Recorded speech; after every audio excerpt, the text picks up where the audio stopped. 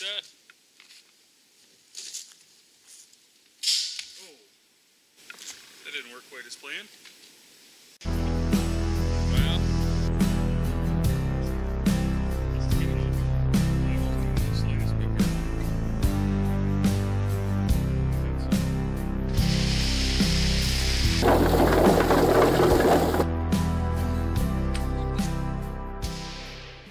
Welcome back, everyone. Mudford here. I just dug this target that I had started on and never finished out from the backyard. We had done some shooting at it and I just never finished it. So I've got 5 AR 500 armor plate targets on there on hinges. They're actually slightly tilted down, not at a 90 degree. That way if you're shooting fairly close range with a handgun, you have less chance of getting lead splatter when the bullet hits it. So what happens is they fall over, and then I don't have a reset on it right now. I do have the reset bar. I am going to replace this reset bar. You can see it took a couple of rounds. And a few of the things I'm doing are replacing that. Right now I'm going to a family reunion in probably a week's time. And I want to take this with me. So what I'm going to do is just add a bar here with a rope, and then you'll be able to pull it and reset it. I don't need all this adjustability on the legs, and that actually makes it really wobbly. So what I'm going to do is cut this right here. I'm going to take the all thread out and weld another piece of 1 inch in there. Weld it up rigid. I'm going to do that all the way around. Hey, I'm busy here. Yeah, I'm busy here. Kind of busy. I'm going to replace... Shh! Stop! I'm going to go ahead and replace this. This is 3/4. I'm going to move that up there, one of these bars up there, and replace it with a 1 inch, and I'm going to weld it in across here instead of bolting it. I had originally made it where I was going to be able to take it apart, and that's just not going to be something I'm going to do. So I'm going to redo it, make it stronger, and then I'm also going to weld in a bar on each side across here to strengthen it up. So that's all I'm going to do before my next party with it, where we're going to use it.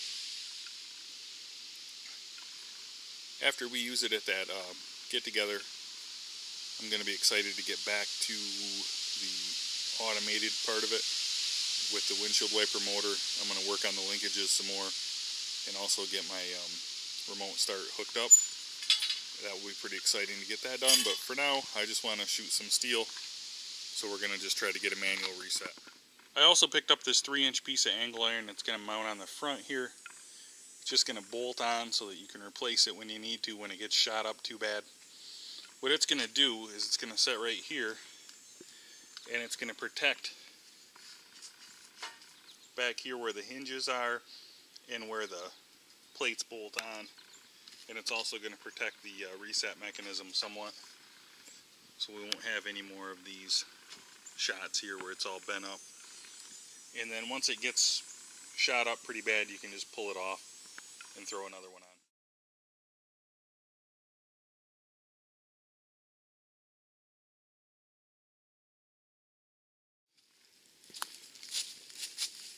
So this rope isn't the best for the reset rope because it stretches too much.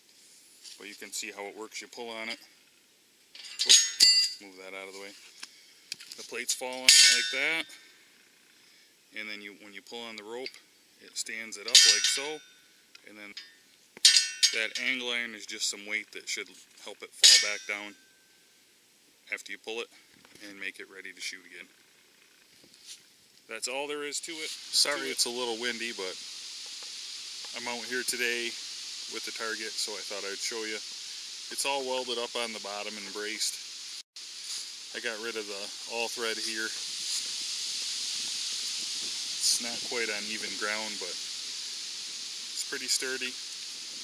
I just bent the reset mechanism on purpose over here. Should still work just fine. What I wanted to do was get the rope away from the target because it was lined up pretty close to it, and a stray shot to the right of this target could destroy this rope. The target works great.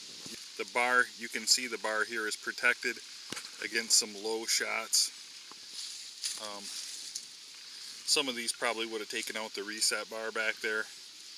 I'm sure some of them would have hit the bolts and ruined the bolts probably on the targets themselves. The only thing I don't like, I think it is a little bit low. I just kind of tacked it on here. I didn't bolt it like I was planning. I think I will cut this at some point and set it on top of my pieces here, and that will give me a little more height, and it should protect a little bit more up here, because you only want to be hitting your target up here. You don't want to be hitting way down here anyway. I'm all set up to shoot.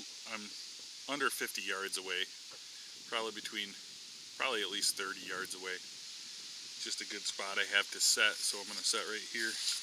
What we're going to be knocking them down with today is a Palmetto State Armory AR-15 that I built. It's in 300 blackout, suppressed, with a Vortex Diamondback scope on it, 3 to 9 power. I'm going to go ahead and sign off the video by knocking them down for you.